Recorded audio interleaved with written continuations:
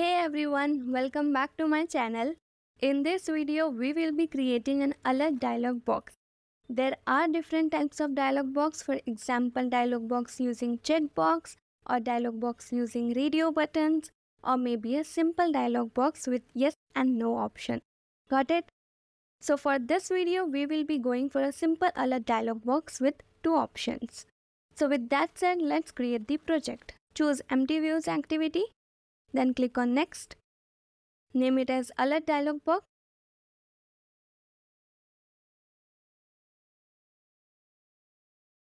And click finish.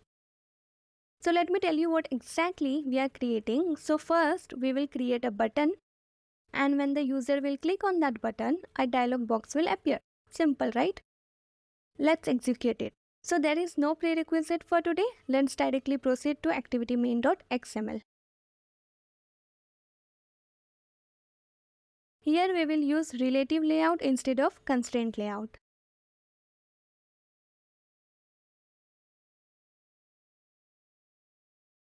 Then remove the text view. So first, as I said, I will create a button. Keep the width and height as wrap content. Give it an ID as show button. Then a text as show alert dialog. And lastly, center in parent as true. And that's it.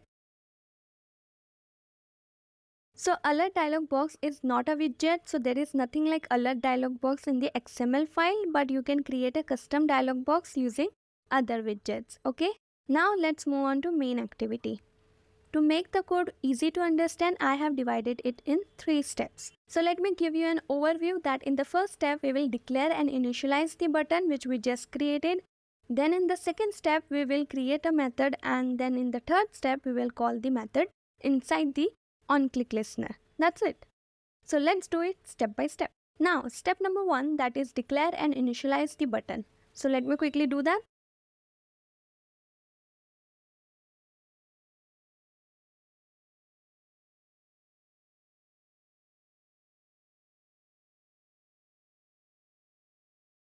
And it's done. I have declared and initialized together. Okay. So we have named the variable as show button. Got it? Now step number 2, that is to create a method outside the onCreate. We will call this method as show alert dialog. So let me quickly write the code and then I'll explain you.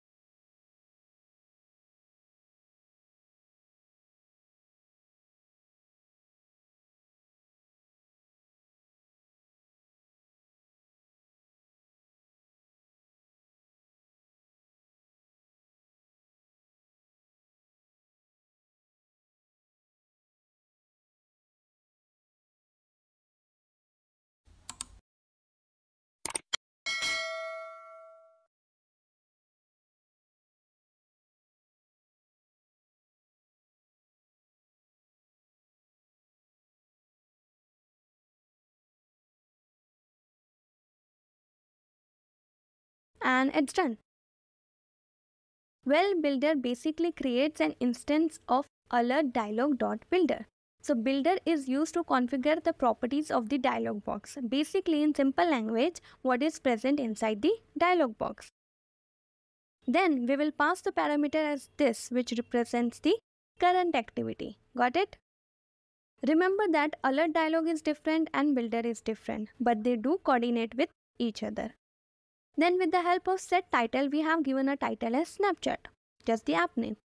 Then you can write a message or any instruction using set message. Then we will have two options, that is positive button and negative button.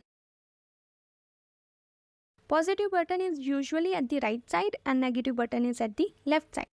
So dot set positive button, then I have wrote a text as yes. You can write whatever you want to. Then inside the lambda, we have two parameters, dialog and which. So dialog parameter triggers the click event, especially to dismiss the dialog box, means to make it disappear. Then which represents the identifier of the clicked button. In simple language, at the backend, it will know which button was clicked. So in this case, it is the positive button, right? But in this case, it is the negative button, correct? Now, inside the positive button, we are supposed to give some action to be performed. It could be anything, like for example, there is a dialog box that tells you to update the app. So the positive button says as update, and inside that it will have a link to Play Store. So when the user will click on that update button, then it will directly lead him to Play Store. Got it? Also, the example which I just said, is it implicit intent or explicit intent? Let me know in the comment section. If you are still not aware about, then you can click on the I button to watch. But for now, we have used a toast. So if the user will click on yes button, then it will show a toast as the app is successfully uninstalled. Then we have dot set negative button that says as no, and inside that we have used dialog.dismiss, which means the dialog will disappear. Once the builder is created, it's time to associate it with alert dialog. So it creates an instance of alert dialog by calling the create method on the builder. Got it? Then alert dialog.show will display the dialog on the screen. Now step number 3, that is to call the method inside the onClick listener. So show button dot set onClick listener,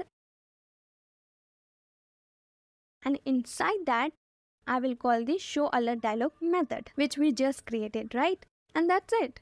Also, once the method is created, you can use it anywhere in the code. Okay? Now let's run the app. So I'll click on the button and a dialog box appears. Great. Now we have two options over here. So first, let's say no. See, the dialog box disappeared. Now again I'll click on it. This time I'll choose yes. And see, there is a toast as you have successfully uninstalled the app. Perfect. So yeah, that is it for the video. If you are new to this channel, please consider subscribing to my channel and I'll see you in the next video.